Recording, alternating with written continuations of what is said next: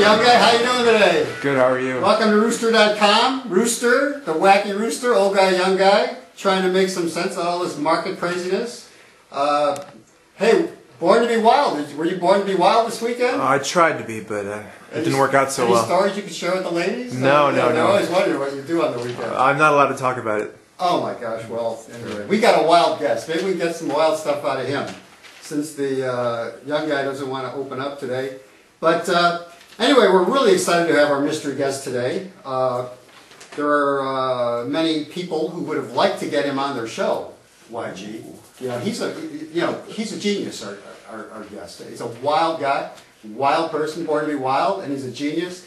CNBC. He is doing his first ever. He chose us over CNBC. He chose us over CNBC, and he's a genius. Oh. Can you believe it? Our show is growing by leaps and bounds. I can't believe where this rooster is going. YouTube is a phenomenon. Well, this is why this person's a genius, because he understands that YouTube gets to the entire world 24/7.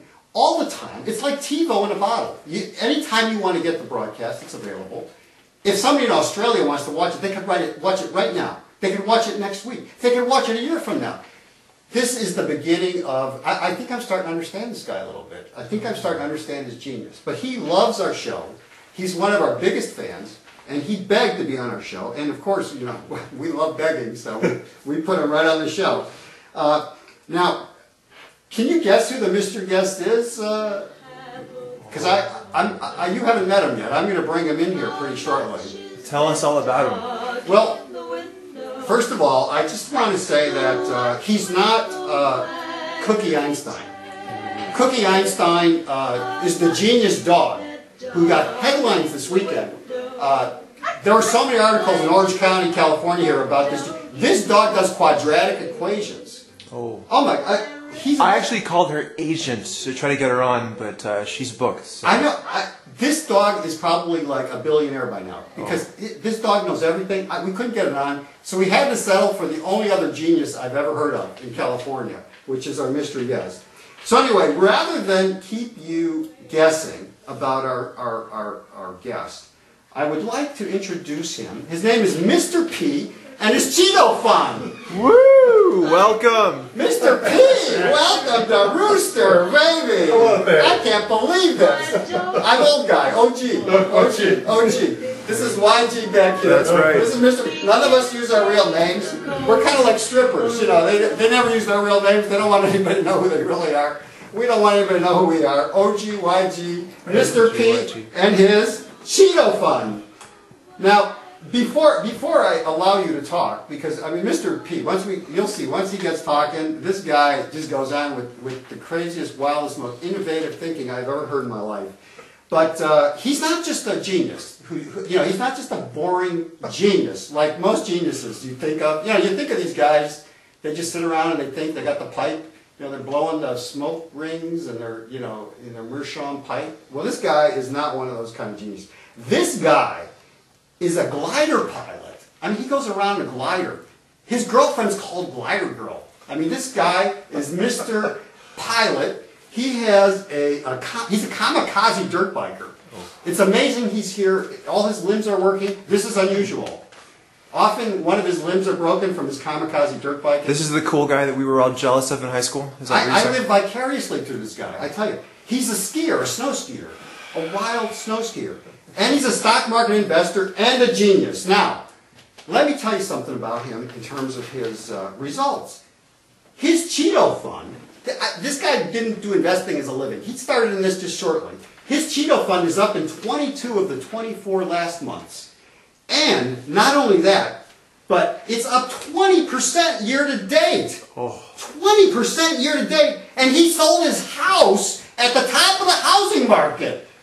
Now that's just something that enrages me, because I didn't do any of those things. Me neither. I am so stupid next to this. I am so humbled by this man. But anyway, I got to tell you, I just don't understand how somebody could be this smart, and I wish I could be him. But unfortunately, the best I could do is interview him and maybe learn a little something from Mr. P and his Cheeto Fund here. So let me start off by telling you, when I first met Mr. P, he suggested this book. I was reading it here at the beginning of the show. The Fifth Discipline by Peter M. Senge, I believe, is how you pronounce it. And this book was recommended to me because I said, hey, how do I get to be as brilliant as you are? Because he had these ideas that I had never heard of before. And I was really excited by these ideas. So I read the book, and it's basically about you have to spend your whole life learning, that you can never stop learning. And that anybody who stops learning or starts believing anything that people want to believe or that everybody seems to believe, then it's too late. So could you tell me a little bit about how you discovered this book, Mr. P, as a starter here, so people can hear how you look at things? Well, interestingly, how the book was introduced to me was by a third-party friend of mine in industry who said, look, there's only one book. Just read this book. You don't need any other book in your whole life. Well, I'm not sure that that's true, but that would be the center point of the book. And as it turns out, Peter Senge is an MIT guy. MIT has a master's degree in that, fifth discipline thinking, called systems thinking. So does USC. And in fact, my master's degree from USC is that book. Okay. And all the tenets of the book, the counterintuitive thinking, the role that people play in decision making, it's all there. So, counterintuitive thinking, that's sort of the, like, if I needed a buzzword to put on this, it's sort of counterintuitive thinking? Well, let's put it this way. Almost everything that mass groups of people do is wrong. So you're saying people like to follow the crowd? They follow the crowd, and the crowd generally doesn't do things. If they don't do it wrong, they don't do it very right. So coming out and seeing where the error in the crowd's ways are, you know, because at some point, like everybody thought housing would keep going up. Right. It was like, even, I mean, the greatest firms, investment firms in the world thought it would keep going up. They kept making all these stupid loans and selling them, and people kept buying them, and yet they were wrong, right? Well, it's not clear they were wrong. Certain individuals that made the decisions got very rich indeed. Maybe the people who bought the houses were wrong, and maybe the people who worked below the management level were wrong, and maybe the people who invested in the pension plan of the company that made the investments were wrong. But the VP and the CEO and the board of directors were not wrong. They're all rich. They're all rich. So obviously, whenever you're rich, you've made money off of somebody else's mistake. So, like Hank Paulson, I mean, I got to tell you, you know, YG. Yes, OG. Mr. P here, he met the hottest girlfriend. He's got this hottest girlfriend. He met her in a totally different way than I've ever heard anybody meeting. We don't have time to go into that, but Well, I'm hoping that we can get into that later. Yeah, YG will need some tips on that after the show. And but the most interesting thing he's told me lately, because he comes up with a million great thoughts every day, is about Mr. Paulson. What do you think about Mr. Paulson? What was your latest about why he became Treasury Secretary? Well, nobody, or let's put it this way, it's extremely counterintuitive. Because let's face it, he quit a job that paid him 1,000 times more than he's making working for the government. 1,000 times more. All right? Well, to us, that seems, no, not to us, to the average American, that sounds either stupid or noble. Okay? Well, so they don't want to think of him as stupid, they think of him as noble. So he built a reputation overnight. He gave up Wall Street to help America.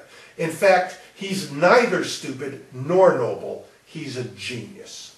So disinformation is a science. It's a science, and disinformation is a series of correct facts, carefully scripted, such that anyone reading the script will draw the wrong conclusion. Well, my head's about to explode, YG. Ooh. I think we're going to have to call this the end of the segment and get into some more stuff later. I need a break or a scotch or something. My God, my head's exploding.